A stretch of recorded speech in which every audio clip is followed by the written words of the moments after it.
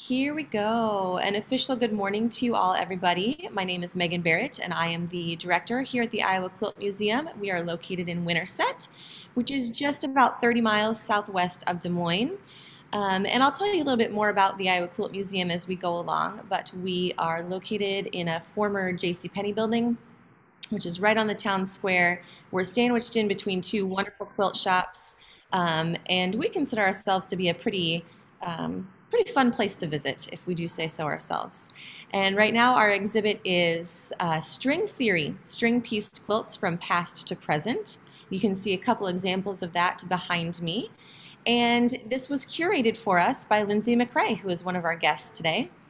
Our other three guests are Tara Faughnan and Fern Royce, who are both joining us from California, little jealous, and Sarah Nishiura, who is joining us from Chicago. Not quite as jealous of Sarah because they got 17 inches of snow last night.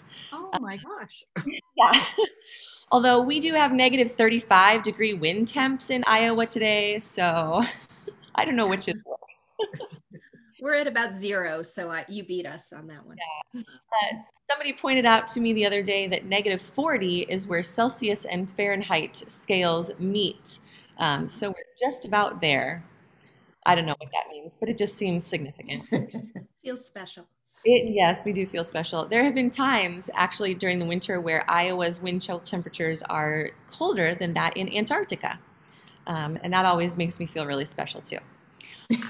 So anyway, enough about the weather. I'm going to go ahead and turn things over to Linzee McCray, who is the curator of this exhibit, who has created this idea and culled together the quilts for this collection. And Linzee, I know some people may have heard this before, but we've got several new people with us today. So would you just tell us, a little bit about yourself and a little bit about how the idea for this exhibit came to you and how you pulled the quilts together for this particular exhibit? Thanks, Megan. Well, I for many years thought of myself primarily as a writer. I'm trained as a journalist, and I worked as a writer and editor for the University of Iowa for about 13 years. And during that time, I was feeling a little dissatisfied with my work, and I learned to quilt. And I thought, well, I'm just going to see if this Meredith, which publishes a lot of the big quilting magazines, is in Des Moines, if they need any help. And I had a contact there, and sure enough, they did. And I started writing for them, and it's just been, things have just rolled along from there. In the interim between then and now, I've written, in addition to all the articles that I've written a couple of books. And the first one was Art Quilts of the Midwest. And when the Iowa Quilt Museum was just getting going, I was speaking with Mary Ann, and she said, you know, that would be a great exhibit. And so that was sort of the beginning of my curatorial career, which has been really fun. And that exhibit ended up traveling to the Texas Quilt Museum, the National Quilt Museum, and it was also a portion of it where it was at in Lincoln at the International Quilt Study Center. And then I also did an exhibit, my second book was on feed sacks, and I did an exhibit at the Iowa Quilt Museum, curated an exhibit of feed sacks. So string quilts, string pieced quilts are just something I have always loved. Because of my love of feed sacks and that whole era, I'm very fond of the whole concept of making do, using what you have, not wasting any little bit. And string piece quilts are really fall into that category. I've told this story before, but when my mom passed away 2 years ago and I was cleaning out her sewing room, she was not a quilter, but she was an amazing seamstress, she would have been called herself, who made clothing. And I was unrolling, I found all these little bundles of scraps that were rolled up, very carefully saved. And I unrolled them, and I realized there were all these long strips, because when you lay out a clothing on yardage, you either put it on the fold or on the straight of the grain. And so you're left with these long strips, and these strips often are too small to use for traditional quilt patterns. And it was sort of this aha moment where I was like, oh, I bet this is a lot of how string piecing came about, is that using up those clothing scraps. And subsequently have learned from Barbara Brackman that clothing companies actually sold bags of, they called quilt bundles, which were remaining scraps. And there's a wonderful quilt in the exhibit that is scraps from a pajama factory that still includes labels that were still left on and sewn into the quilt. that we have looked at before. So I was just very interested and pitched the idea a couple of years ago to the museum, and they were interested, and I just started looking. I started off with Rod Kirikoff's Unconventional and Unexpected book because it's my favorite quilt book of all time, and had a lot of beautiful quilts in there, and we indeed included a number of quilts from that collection that he has. But one of the things I love so much about string piecing is that it's not just a technique that you find in old quilts. And I think the quilters we have here today, the artists that are here today, really exemplify that it's such a versatile technique, and it can be used in so many ways and for so many reasons. And so I'm super excited to hear what Fern, Sarah, and Tara have to say today. It's a good point that you just made about, sorry, totally lost that train of thought. Maybe I'll come back to it. Like, oh, I'm going to pick up on that. It's totally gone. So I'm going to pass things over to Tara just because she's the next person on my screen. And so Tara is a contributor to this exhibit, and we would love to hear a little bit more about you and how you quilt and why you quilt and what you quilt. And then we'll look more closely at the piece you have in this exhibit a little bit later. Okay. Hi, everyone. So yeah, welcome. Let's see, why I quilt, how I quilt. I mean, how many hours do we have? Because I got into quilting about 20 years ago, but really my mom told me the story recently that at the Oakland Museum here, there was a quilt exhibit back in the 80s, probably several. Fern, you probably went to them. But my school, we went as a class to this quilt exhibit at the museum. And apparently my mom told me that I lied to the teachers and told them that I actually hadn't gone so that I got to go twice. And it was a big kerfluffle because nobody knew where I was because I had snuck off to go to the quilt exhibit again. And I don't remember any of this, but obviously my love of quilts is deep. And when I finally started quilting, I just knew that was it. That was the last, art form I was going to try. So that was 20 years ago. Why I quilt? Because I have to, like, I can't not. It's every expression of creativity to me. So, I don't really know why I quilt. I'm just driven to do it. Like painters are driven to paint, some people are just driven to certain art forms. And I find that the nature of the medium that we work in is so fascinating to me.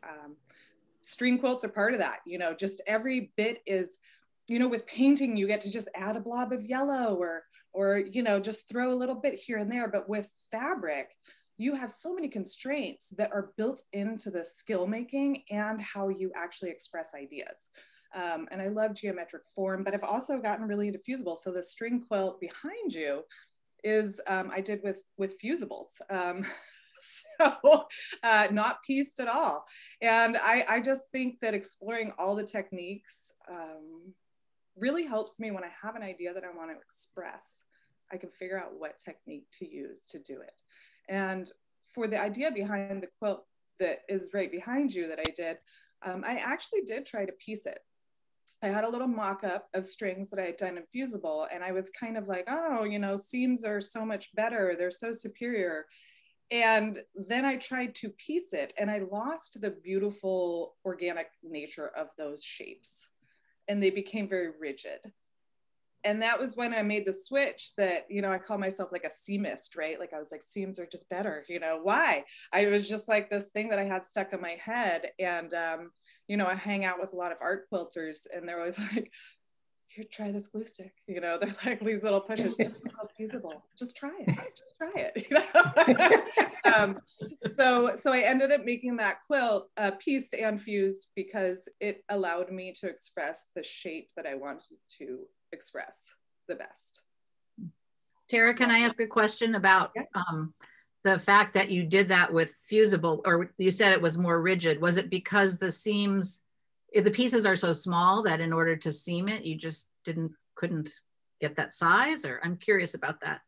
Yeah, you know what? It was actually the frontal application of the strips that that got lost. So when you're sewing from the back, and I couldn't see the lines that I was creating. I see. And Okay. that's where it went really weird, because the lines that I created with that quilt, I did it from the front, right? And I kind of nudged and moved things around to create the lines that I wanted. And when so sewing from the back, you are sewing blind, right? You don't know exactly what it is you're going to be create. And isn't it in reverse? Like, anyways, it didn't come out right. So, that quilt also has something special that Megan really likes about it too. I was just about to say that, and it's going to be impossible for me to show it to you. I've tried lots of different angles, but it sparkles. It's got gold thread in it, and so it shimmers and sparkles. And so when I come from the front of the gallery to the back of the gallery where my desk is, I can choose to go along the east wall or the north or the west wall. And I almost always choose the west wall, because then I get to see the shimmer of Tara's quilt as I walk past it. But I just can't get that to show up on video or photo, either one, unfortunately. So if you're traveling between now and March 21st, you need to get yourself to the Iowa Quilt Museum so you can see Tara's quilt shimmer in person. So there we go. That's how we solved that. Tara, anything else from you before we move on? We could just go, because I could just wax long, and I got to rein myself in. There's so much to say. I mean, how do you sum up what quilting means to you in a minute or two, right? I mean, probably for everybody here, that would be a tough call. Yeah. So let's switch over to Fern and see if she can sum up her quilting journey in a few short minutes. In 10 minutes?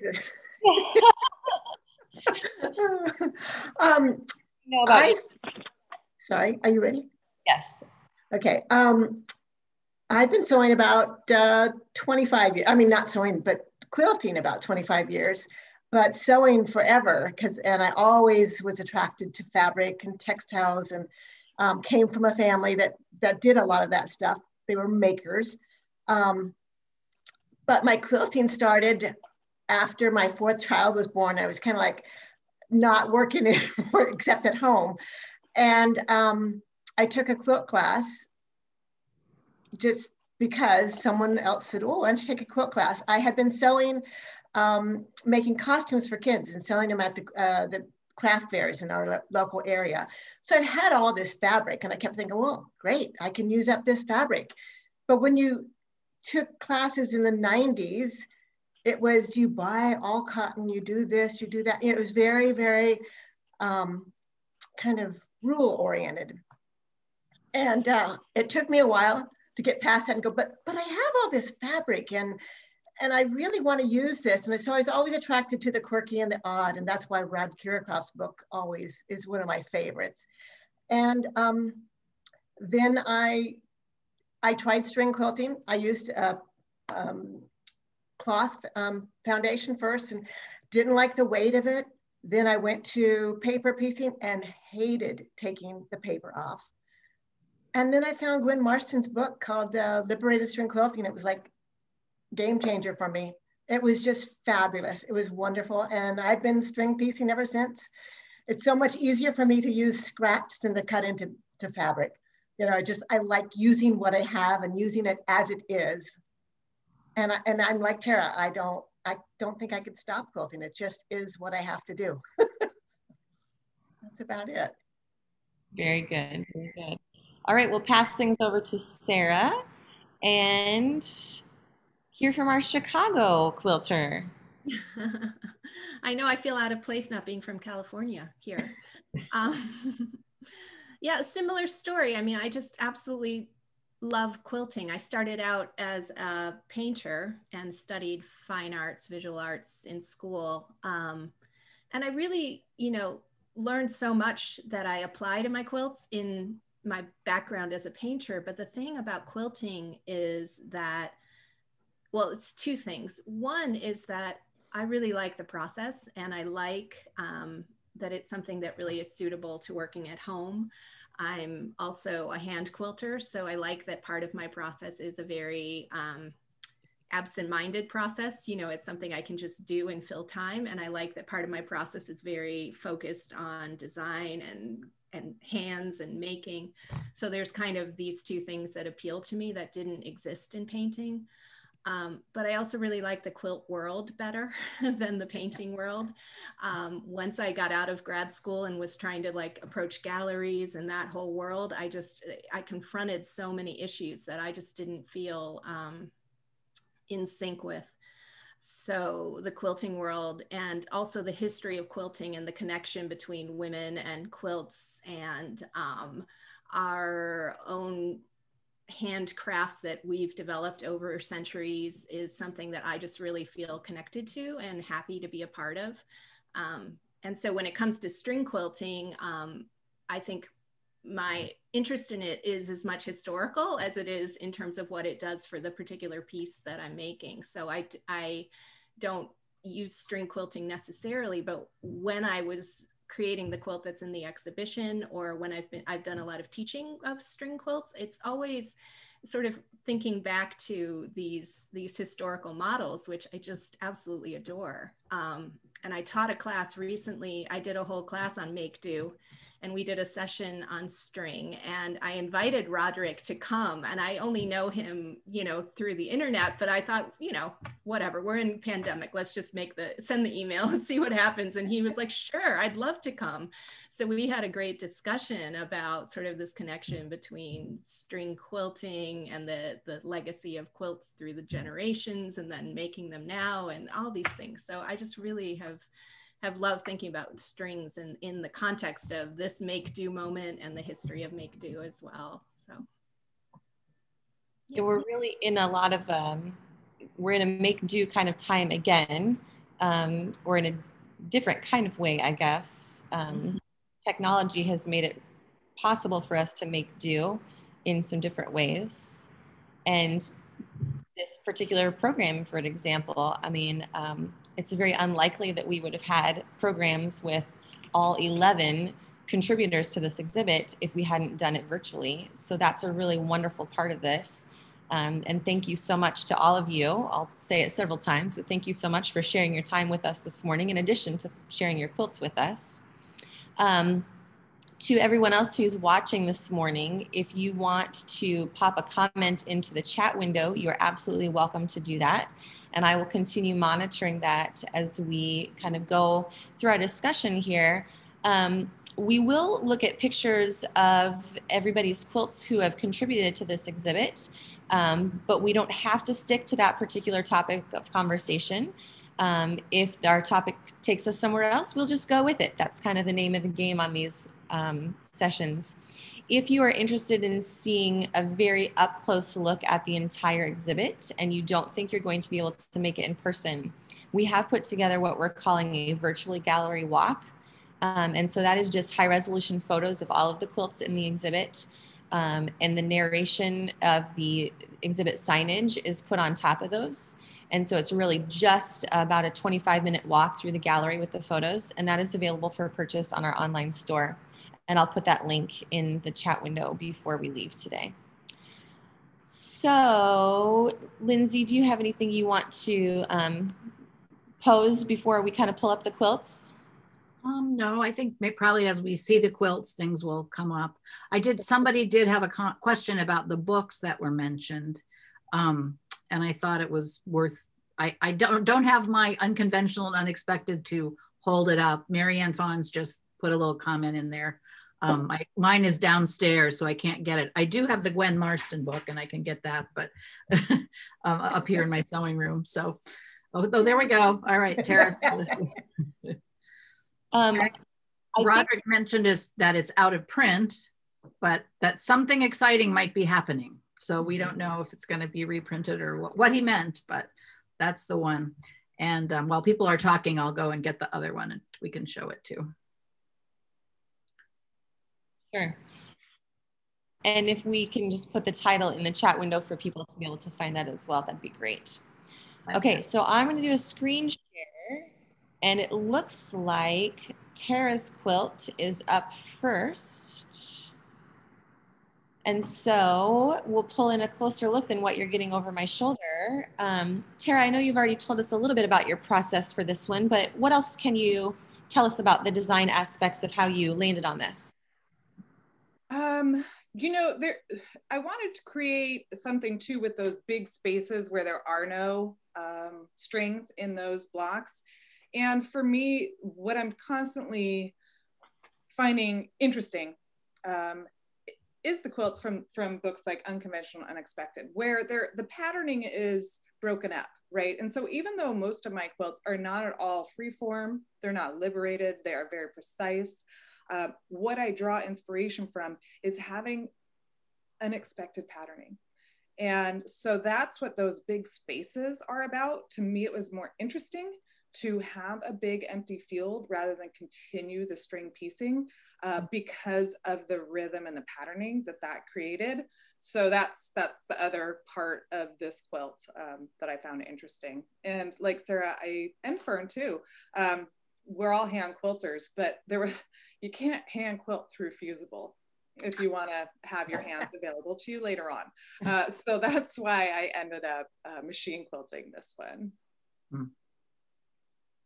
Can I ask, you use this, when I first contacted you, there was another string quilt that I was interested in, and you said that was a quilt that you used a lot, and so it wasn't in very good show shape, but so you actually use your quilts as well as yeah, I have made in the past quilts for my husband and I to throw on the bed, but that's kind of the first time in 20 years that I really made a bed quilt specifically for us. And the problem is with that string quilt is actually it was a foray into wool batting, and I got a bad batch of wool batting. And so it's quite bearded. I made a couple of quilts with this bad batch of batting and hand quilted them. And so they go on our bed. Okay. But they serve their quilt purpose, I imagine, quite well, and keep you yeah, I know. It was great. It was great that I got that bad batch of batting, because now we have quite a few quilts that we can use. And also, you know, quilters, cats, their purpose in life is to puke on your quilts, right? I mean, that's what they do. So for all of my quilts that go to shows, they do not come out of the closet. Like the cats can't, they don't, you know, they like to knead them. It's horrible. So yeah. All right, so I don't know what is the next picture, but here we go. This is one of Fern's. Am I correct? Yes, yes. I don't have all of my notes right in front of me, and my mind seems to be a little bit scattered this morning. So you just stop me all if I say something really unintelligent, okay? Okay. This one I called Down the Rabbit Hole, because it started with the bigger blocks, where it's really a 9-patch variation. You just have triangles on the corners. And I made all these blocks, the strings. I loved it. And then it was like, okay, how am I going to put it together? And I tried all sorts of different settings. I didn't like them mushed together. I didn't like them with a big block between them. It was just, there was just so many times like, that's not working. I don't know if that's always my thing, is like, do I like this? What about this? It's that curiosity. And finally I realized I think it needs little mini of these blocks in the corners, which means that they were like 3 inches, and that's 3 inches of a 9-patch. And I told a friend, and she just looked at me like, you're crazy. I know, but that's what it needs. And so those little 9-patch variation in the post are 1 inch, finishing at 1 inch. And they're not string pieced. I wasn't that crazy. But I use really colorful fabrics, really multi-print, so that you could kind of get the same feeling as you got in the big blocks. And so I called it Down the Rabbit Hole, because every decision I made took me further and further into this maze of, oh, what am I going to do? So that's the rabbit hole. And this quilt is on our bed turning exhibit, which is a unique part of the Iowa Quilt Museum, I think. So we have this antique walnut bed that's on loan to us from our local historical museum, and it sits up on our mezzanine level, which is another unique aspect of our museum. But our guests and docents, wearing the white gloves, of course, they can turn through the quilts that are on the bed turning and get to see the backs, which visitors love, of course. And then just getting to interact with those quilts. It's not something we typically get to do when we go to museums. The other nifty part about our mezzanine level, it's kind of a balcony overlooking the gallery. And so you can see the quilts from a kind of a bird's eye view. In fact, if you've seen any of the photographs that I put on our website or social media, I often use a quilt or a photograph from up there. And there's a really great one that features Sarah's quilt that we'll see in a little bit because it is at the back of the gallery, so I can see it really well from the mezzanine. So some interesting aspects to the Iowa Quilt Museum if you have not visited in person. So Fern, here's another of your quilts. Right? Oh, yes, it is. Yeah.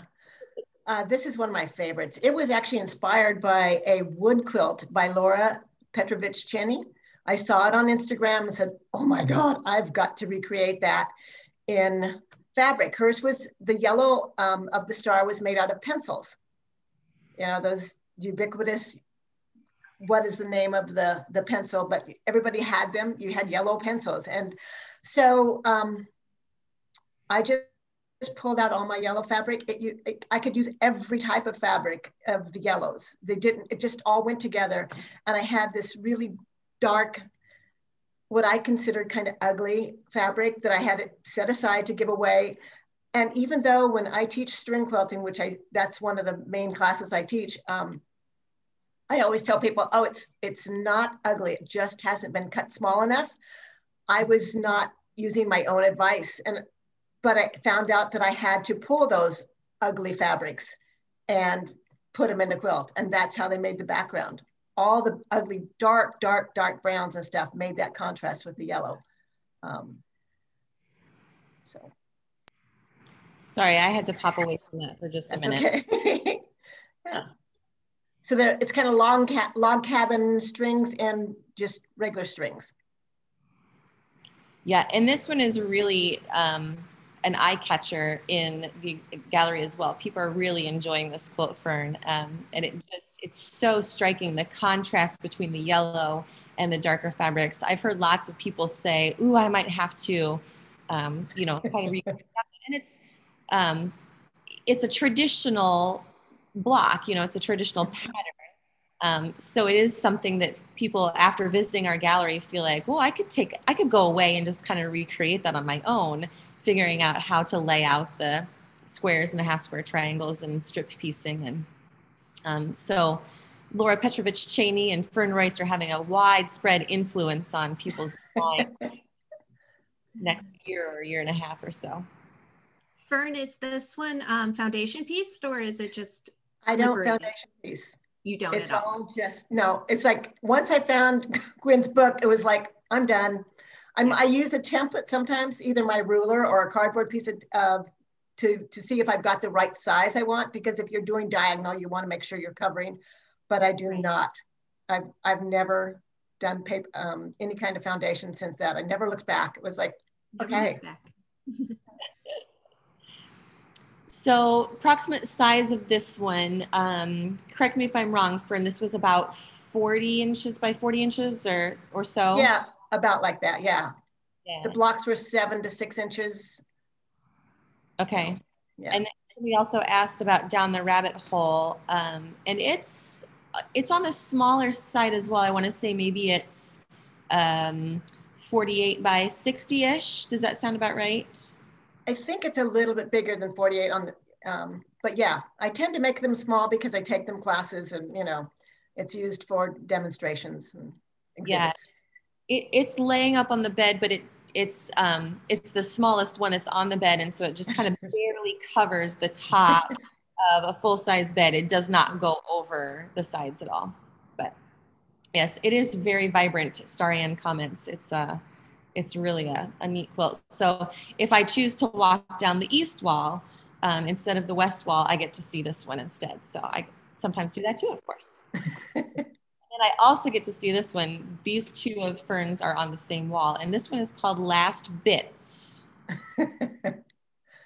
Yes, this one was, I saved the last bits. But that time I have been making a lot of string quilts and teaching a lot of string quilts. And I also, if my students throw things away, they tend to jump out of the garbage can and come onto my table. Because it's like, if it's 3/4 of an inch or larger, my string quilts are usually from 3/4 of an inch to 1.5 inches. That's the size I use. And these were just, as you make a block, you might trim it off. And these were the little trimmings left over. And so I started playing with that. And I thought, well, what if I just free cut slice? So it's not a very obvious curve, but just slice it through that triangle and then insert those. And it'll give it a bit of movement that's not really obvious, but it's kind of subtle. Your eye just moves a little differently. And as I was making them, I think I made about 5 or 6, and I realized nobody else is going to save their last bits and use these. So I need to figure out a way to teach people to make last bits, make different sizes, and make their own quilt like this. So you can make a slab and slice it up. And since they're so small, you won't see the repeats. And that's one of the things I love about string quilts, is not seeing the repeats. I don't want to see the same fabric everywhere in the quilt. I like to see it scattered throughout the quilt. So yeah, now I learned a different way. Once I did my long, laborious way, I went back and figured out how to teach it without the kind of patience or just kind of piddly. I just like to mess with my fabric. Now, I think I've heard, Fern, you've mentioned teaching, and Sarah, I know that you teach. Tara, you teach as well. Is that correct? Yeah. So we might come back to that teaching aspect of how that has kind of influenced your journey as a quilter. I'm a teacher, or I was a teacher, but a music teacher. So I come to quilting from a very different kind of background. But before we go to that, Sarah, tell us about this striking quilt. Yeah, so this is, in my head, I call it my vanishing point quilt, because it was designed thinking, originating from a drawing of a vanishing point like you would see in the Renaissance, sort of, mapping out the idea of space. But I made it so that the lines zoom towards a vanishing point that's off of the quilt plane, because obviously if we had all of those points coming together, as any quilter knows, that would be a nightmare. It would be like a huge lump at the top of the quilt. So it's been, edited or cropped. Yeah, and I made this quilt. All of my quilts, I have been working with only recycled materials for the quilt tops for ages. And one of the things that sort of fascinates me is how these materials can fall into a category like dark brown, and then they all have very, very different qualities, as opposed to buying things at a quilt store or a fabric store where often everything has sort of the same tonality or, basic dyes. So I really love to make quilts that are based on like a single color pattern, palette, and then just watch those different colors reveal themselves. So the range of what brown means. And often when I'm shopping, I go to thrift stores and things, I'll think I'm buying a brown I'm going to take home, and it's almost the same as something else. And then I get it and put it next to it, the other ones, and I see the differences. And that just really interests me. And the thing about string piecing that I love is that it fits really well into my general interest in geometry and ways to manipulate geometries to make my quilt designs. So even, the traditional like spider web quilt, I think there's some in the exhibit, things like that. They're always based on one particular geometric form. And then the ways that it turns into a quilt is the ways that those are rotated, or the variations that you can get just manipulating those geometries. So that's kind of the basis of this quilt as well. So I'm reading the comments right now, and one of them makes me feel like I'm inside a tower or a silo. And I have the fortune of hearing a lot of comments from our in-person visitors, and there's lots of different perspectives on this quilt, Sarah, because not everybody's, sometimes I hear their comments before they've actually read the description.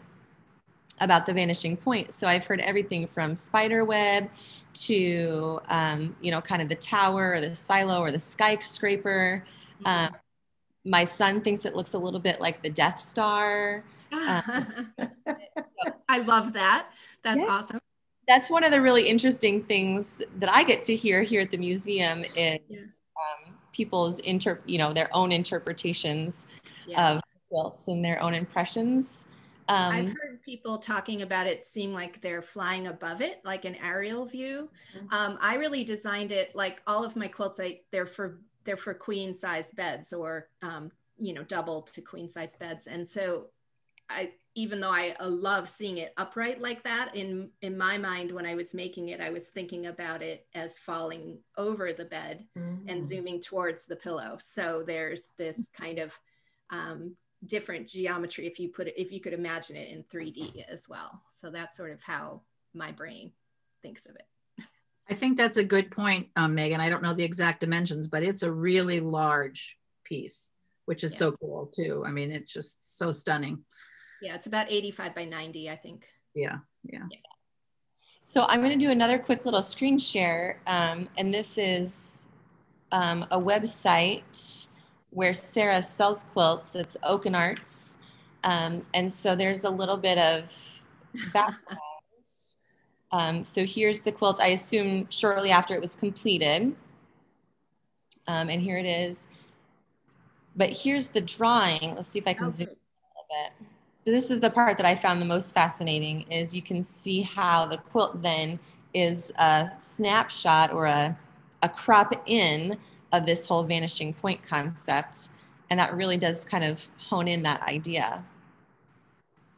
And then, so I did construct it as blocks, just like anyone would construct something that was straight right angle blocks, but I just figured out the proportions for the shifts in size. So each one of those was put, you know, sewn as a block, and I had a big pile of the blocks, and then I was able to sew them together in long rows and sew those rows together. Wow. Very cool. Here's another. Anyway, I won't take us down that rabbit hole. All right, so I'm checking the chat window to see if there's anything I need to bring up. So let's kind of go back to the idea of design. Sarah's just touched on that a little bit about how she approaches designing a quilt. Tara, Fern, Sarah, just jump in anytime. And Linzee, you as well, because you're a quilt designer. When you're ready to start a new project, how do you approach the design process? Is it kind of an inspiration, or does it a little bit fiddlier than that? Does it kind of come along as you work on it, or is it all of those things? All of them. Yeah, I definitely agree. All of those things. Yeah. All of those things. Like sometimes you just make a block, like an hourglass block, and you're like, oh, well, I'm just going to make 20 more of these and see what happens. Or, you know, I mean, sometimes I'll draw it out on paper or the computer and get like sketch out the idea. And then sometimes, I mean, all of it, all the approaches, right? Mostly it involves cutting up a bunch of fabric. And in my teaching, I'm always like, don't worry about wasting fabric. But I have 8 boxes of scraps and a full box of, and I'm talking like big boxes of strings. So, you know, I create a lot of scraps because I'm like, well, just cut the fabric, just cut it. And then I'm like, nah, and then I throw it in the scrap bin, and then, you know, so. I remember Tara talking about how she would throw away or put in bags her scraps, and I was like, oh. And then I've seen her evolve where she actually does start using them, because I've known her over the years. But it was just the idea of like, oh my God, all those scraps of Tara's, wouldn't they? I want to get in them. And I finally liberated myself from, you know, because it's a bit of a problem, this scrap hoarding. And I finally was like, okay, there's going to be a certain size where I'm going to throw it out. And then a couple weekends ago, I took a class with a friend, more string quilts. I mean, and these are like these are unusable if you're going to actually sew a seam. And I was at the simultaneously cursing and loving her. I was like, oh, now I can't throw anything out. So now I have a new bag of like tiny scraps that are useless unless you fuse them. So that's true. But you know what? You don't even have to fuse them, because then after using the 3/4 inch, I took a class from Sean Kimber, and she does even smaller. And so it was kind of like, oh my God, this is, I can go smaller now. And so, yeah, I don't throw away unless, or I pass them on. I don't really throw away unless it's like there's a 1/4 inch and you can't get a seam in it. So, yeah. So that kind of leads to the next question that was just in the chat is, do you all use a standard 1/4 inch seam? Now, Tara, obviously, if you're doing a fused project, not, but standard 1/4 inch seam pretty much? Yes and no. I do. But most of the time, yes. So Fern, sometimes smaller than that? Yes, if it's just a little tiny piece and I really need to get it, I won't go under an 1/8 of an inch, because I want to put, if it's going to be that small, I put a little second seam on there so that it doesn't fray out. Yeah. So.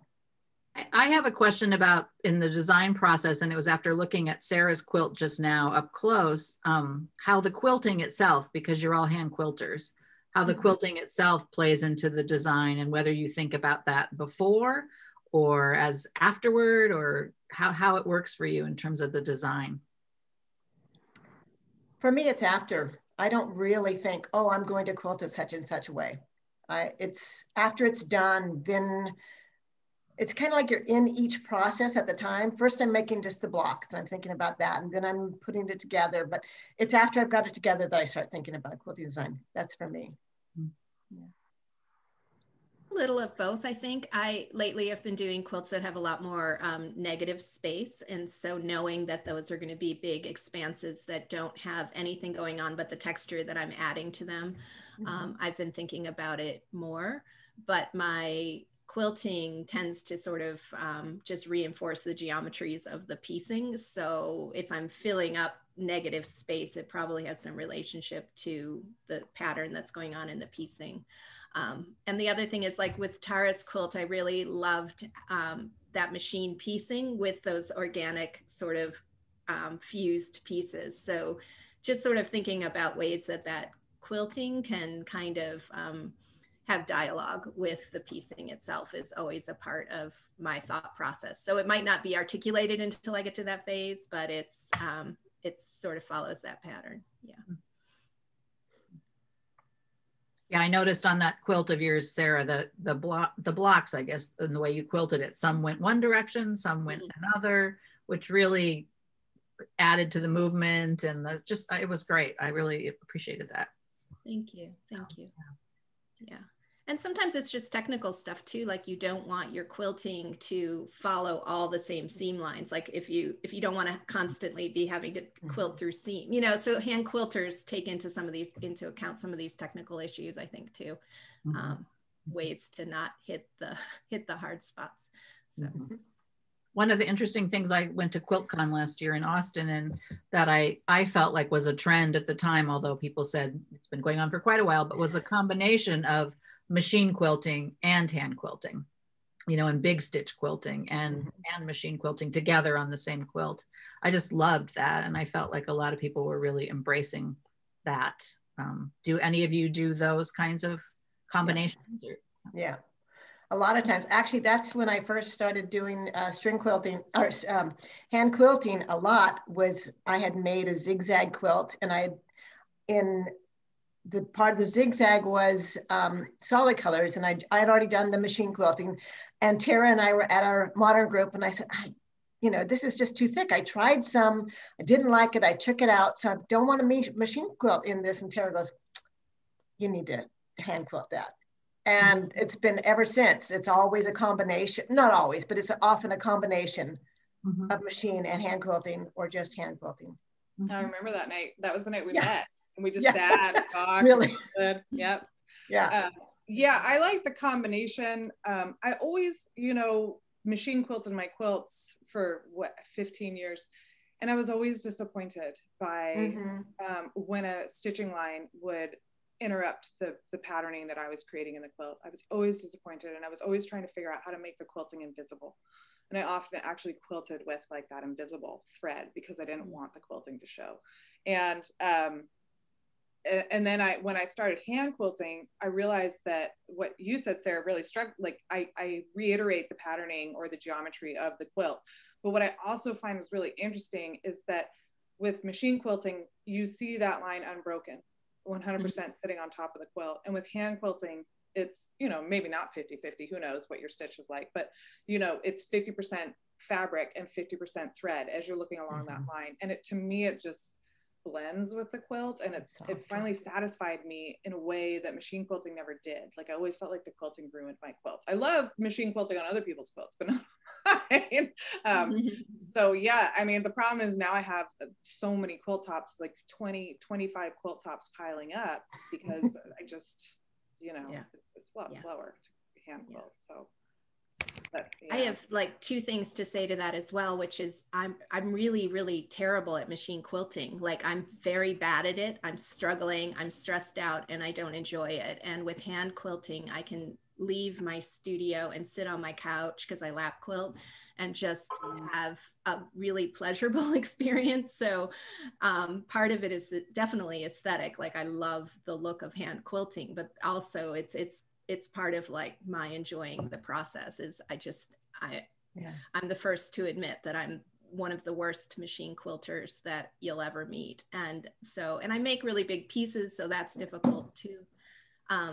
And then the other thing about hand quilting is that a few years ago, I saw a big exhibit of Amish quilts, and I saw that level of how small those stitches are, so that the thread is almost inconsequential. It's really looks like they're perforated, you know, it's just this textural thing.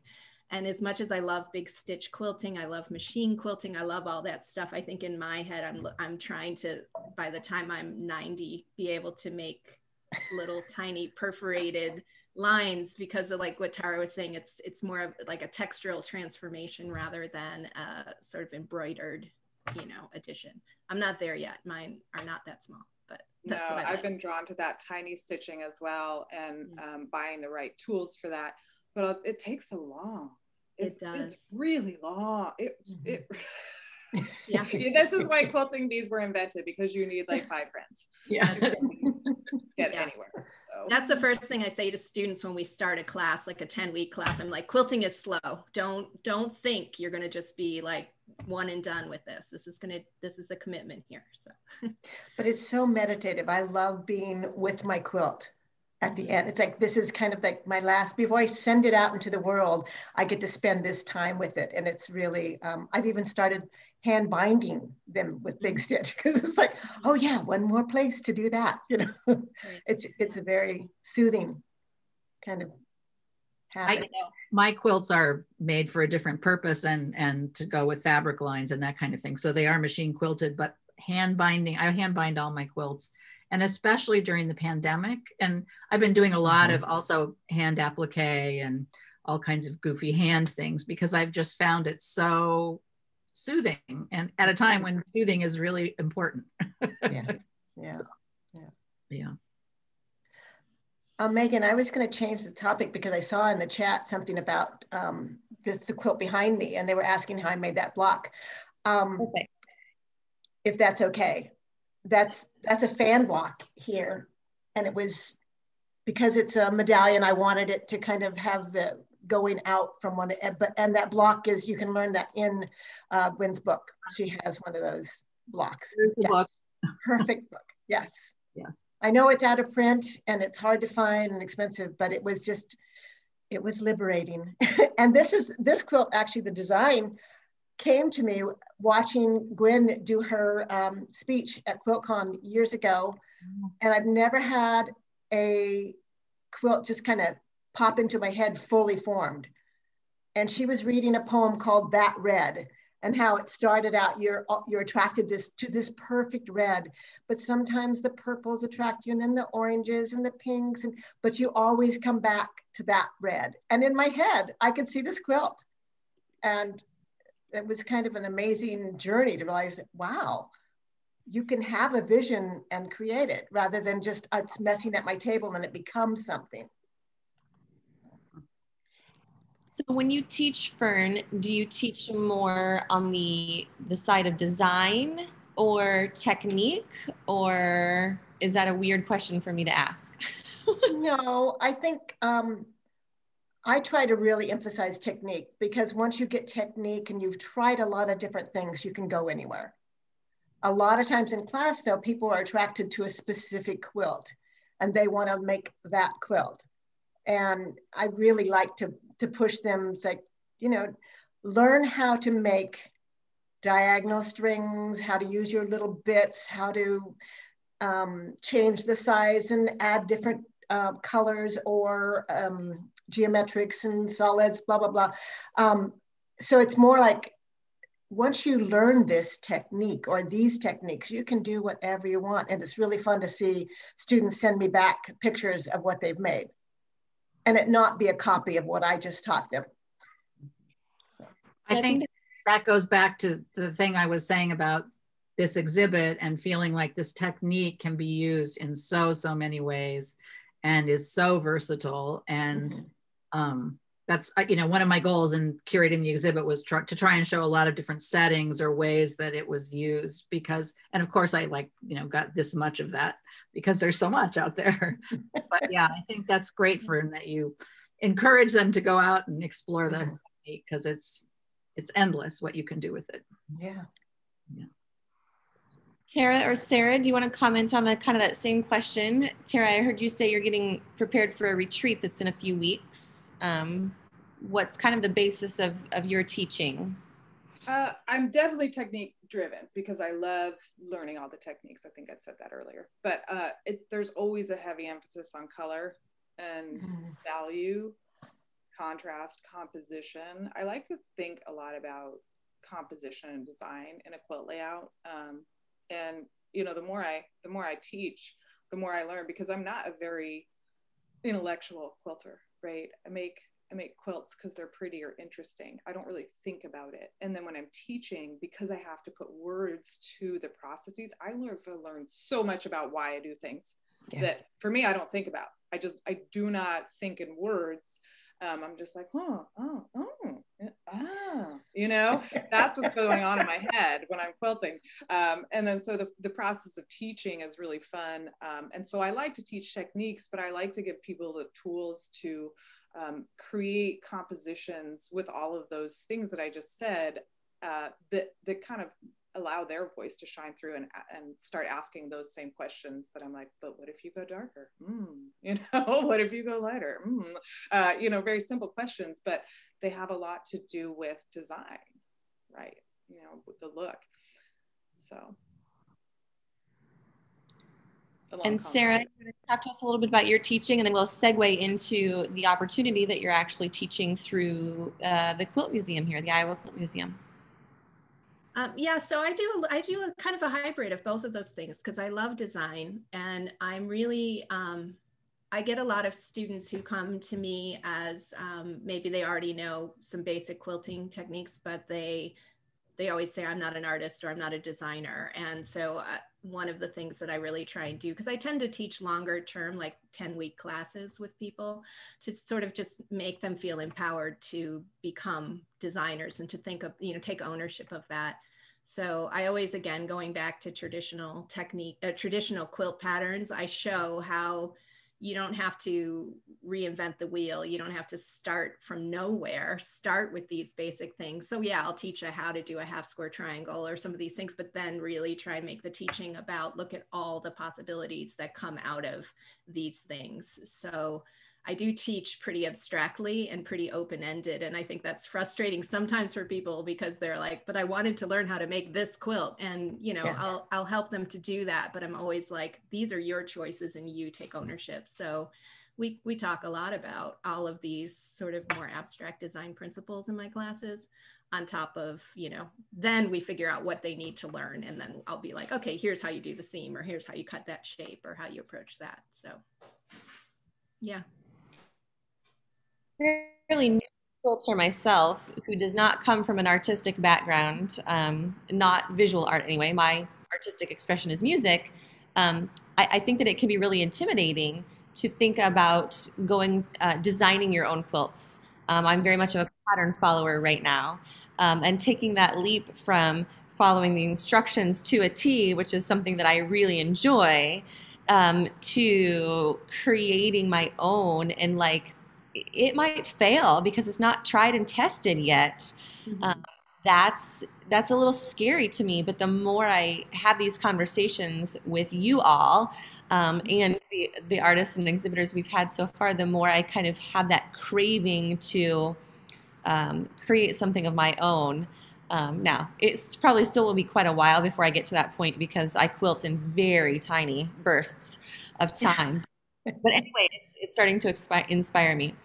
So Sarah, tell us a little bit more about the class that you've got planned. It's happening virtually through the Iowa Quilt Museum on Saturday, February 27th, which is about 11 days from now. So tell us more about that.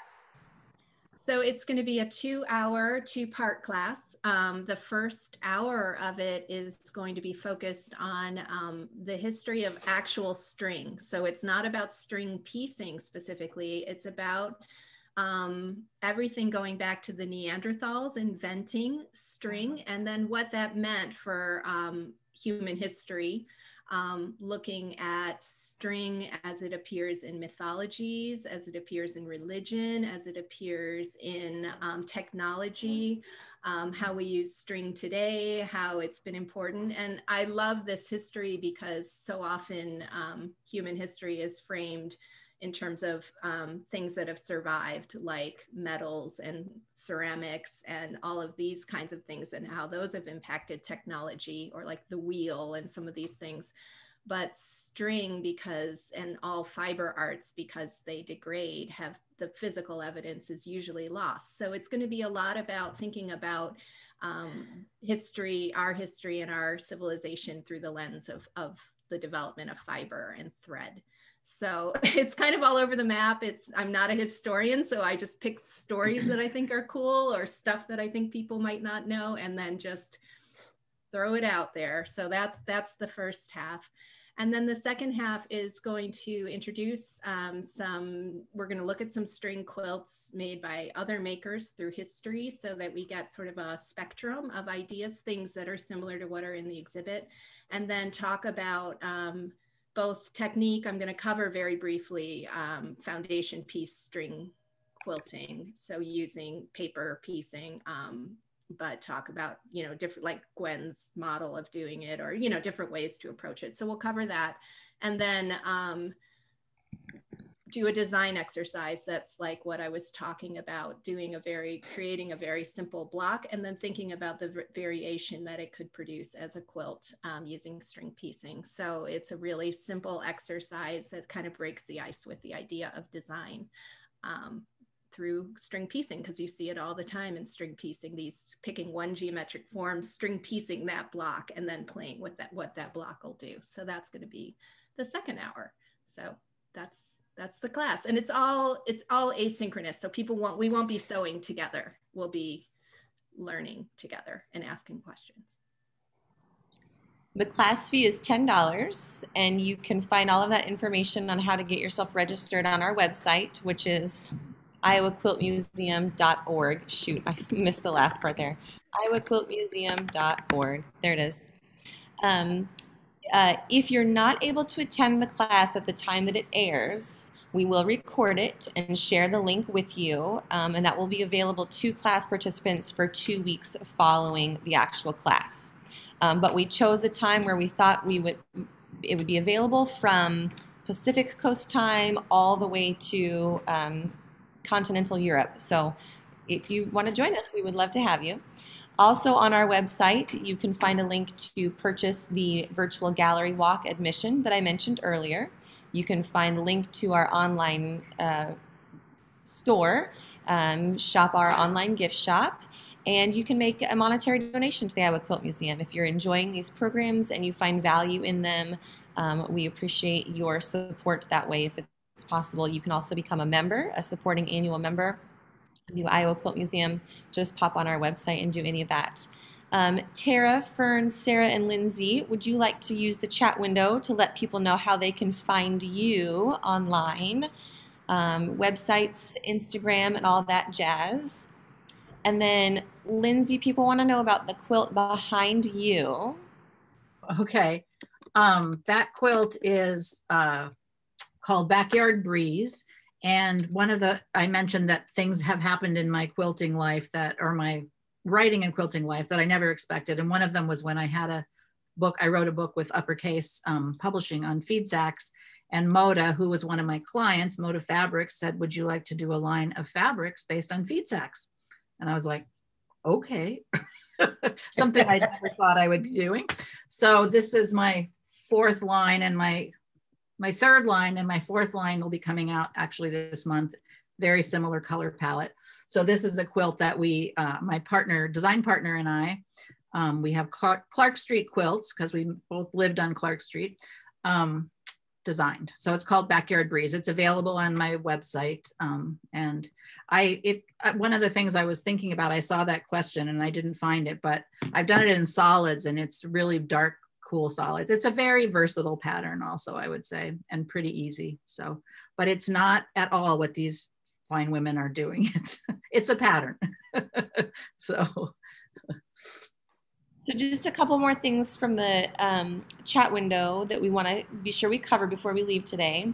Judith is asking, are string blocks always made from a variety of widths, or could they be done all in one size? And I think the short answer is whatever you want, baby. Anyone else want to elaborate on that? Yeah, I mean, I do a lot of log cabins, and I really love the look of keeping the strings the same size. But sometimes I do them different sizes. But yeah, absolutely, the same size is just fine. That was one of the challenges, I would say, in curating this exhibit is, what is a string quilt? Because for that very reason, do they have to be irregular? And I agree, Tara, it's kind of all over the place. It's kind of what you make it. So. Well, I really thought it was interesting to hear all of you kind of touch on the history of that string piecing. And that's, I think, the best part about this exhibit, second to the fact that all of the individual quilts in it are really wonderful. But the exhibit as a whole is such a great cross-section of both historical and contemporary quilts. And contemporary quilts that are more traditional in their style and their piecing, and then contemporary quilts that are very kind of push the edges of technique, such as Tara's quilt behind us. So it's a wonderful exhibit, and we are open to visitors 10 to 4 every day, 12 to 4 on Sundays. And because we have such a large, wide open gallery, and because it's winter, and because we're not getting a lot of visitors, we consider it to be a pretty safe place to visit. We are encouraging our guests to wear masks, even though that's no longer a requirement in Iowa. But we really do encourage people to come visit and feel pretty safe doing so. And then the last question I want to pop out from the chat window is, from Marty, do you find that using solid reading fabric is better than florals and prints? So in regards to prints, do you prefer something that reads as solid as opposed to reads as a floral or a print? I think it's really a personal preference. It's what do you want that look to be? I use everything. I don't have any opinion on whether, I don't say, oh, I'm only doing solids, or oh, I'm only doing prints, or I'm only doing this line of prints. I like to use it all. Yeah, there is no better for sure. I just use solids because I've been a textile designer in-house in the quilting industry for 15 years, and prints are work for me. So solids allow me to just not think about that. But I really want to start using prints so badly. But the daunting task of getting like a whole new stash together because I'm a stash quilter. You know, I don't just buy per project. It's daunting. I mean, I'd have to buy like thousands of yards to actually have enough prints to be satisfied to where I could start using them. So not going to happen right now. You need to just come over, Tara. We'll have you can dig through my scraps. Thanks, Fern. What I hear is everybody start sending your teeny tiny scraps to Tara. So I'll just have my address in. But the funniest thing is, and Sarah, this kind of goes back to something you said earlier about being involved in the quilt world versus the painting world. You all know with 100% truth that if Tara really asked for that, people would deliver. Because quilters are the most fabulous people. And I mentioned that I don't come to the quilting world except for the last 5 years or so, but it has just been such a joy to consider myself to be kinship with quilters, because quilters really are the most lovely subsection of the human race, I'm just sure. So, yeah. Yes. You've already got your first 3 bags of scraps on your way, Tara. Yeah, you guys can just find me on Instagram. You can send me an email. You know, no, but it's true. I love that you said that, Megan, because quilters are, I mean, it is a special thing. I don't know if it's, you know, 300 or 500. I don't know how long women have been quilting. But as long as they've, you know, hundreds of years here, right? And it's just like this wonderful history of nurturing, and not that all quilts are made to nurture, but many quilts are made to nurture. And I think that really infuses the feeling of the community for sure. Yeah, and I think the answer to that question about florals or prints or whatever, and we all are just like, whatever it makes sense for you. I think that's the heart of it too. It isn't this sense of hierarchy, like anything is better than anything else. I mean, you might think something is more to your taste than somebody else's, but it takes that pressure off of feeling like, I don't know, like there's something that's worthy and other things that aren't worthy. We just figure it out and we get there and appreciate work that's so different than our own, which is really nice, I think. Well, and that's the thing, you know, I chose the 3 of you to be in a program together because in this exhibit, you're among the contemporary quilters, the quilters, and I saw some things that you all had in common. But looking at the quilts that we did today, even though there's so much that you have in common, your quilts are very, very different. Your styles, your design choices, and that's just really wonderful. Our exhibit recently, two before this, was called Quilts That Break the Rules, and it was all about historical quilts that were, quote, ugly or wrong or whatever. But that particular exhibit led to so many discussions, wonderful discussions about why are there rules? It's art, it's expression. Who cares that it's different than what you, quote, expect? Yeah. So what's wrong with that? And I love to hear that mantra, and I think that that's really encouraging. Like I said, to me right now, who is somebody who's very much a pattern follower quilter. It kind of gives me license to say, hey, go down there, pick up some of that fabric and just start sewing it and see what happens. You know, it's fabric, it's not gold. I don't have to worry about it if it doesn't come out the way I wanted it to. I'll cut it smaller and make out something else. Right. Yeah. One of my favorite things is like, let's just waste some fabric. What are you saving it for? I do think though, if you grew up with a mother of a certain era, which I did, absolutely, wasting fabric was like the worst thing you could do. And I feel like a lot of people come to quilting from that mindset. And so you guys are doing great work liberating people from that mindset. And I have to say, I have a whole bunch of string piece blocks that I've been sitting on for years. And I'm now going to go after hearing you guys and do something with it. Good. It inspired me. It's wonderful to be brought together like this by you and Megan. It's been really fun. Yeah. Thank you. Yeah, thank you. So I'm trying to stall for just a tiny bit because one of our listeners has sent me a picture in the chat window today, and I'm trying to see if I can get it downloaded quickly enough to show it to you all. Because she says that she fell down a rabbit hole while she was listening today, and I'm kind of interested to see what that means.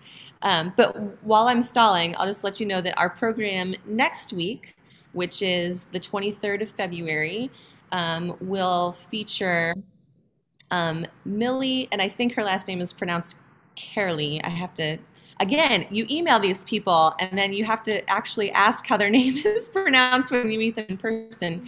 But Millie is going to share with us the story behind Mary Barton and her contribution to textile history. Mary Barton was an Iowan, and when she passed away, she left an incredible collection to the State Historical Museum and also the Living History Farms. And I think that there was a third, the Iowa State University Quilt and Textile Center.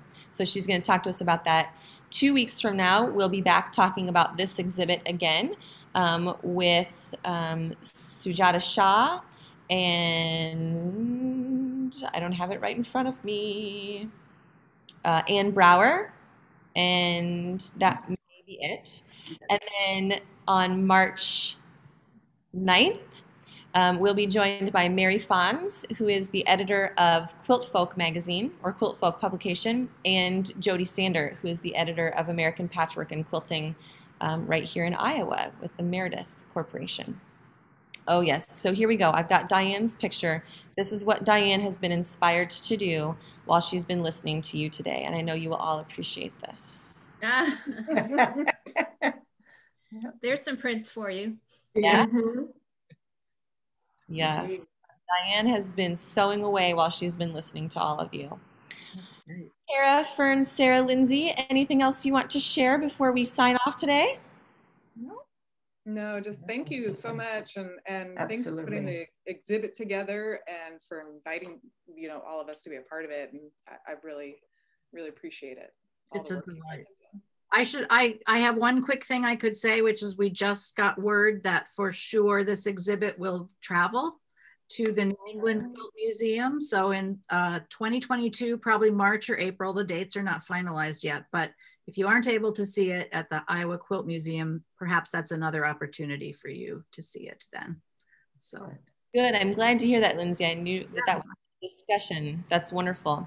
Our next exhibit after this one, and I mentioned this one's up through March 21st, our next exhibit will be quilts from the New England Quilt Museum, all floral quilts. So we're excited to be building a collaboration with those friends there. All right, well, Tara, Fern, and Sarah, thank you so much for joining us today. Lindsay, it's always great to have you, and thank you for coordinating these wonderful artists and this fantastic exhibit.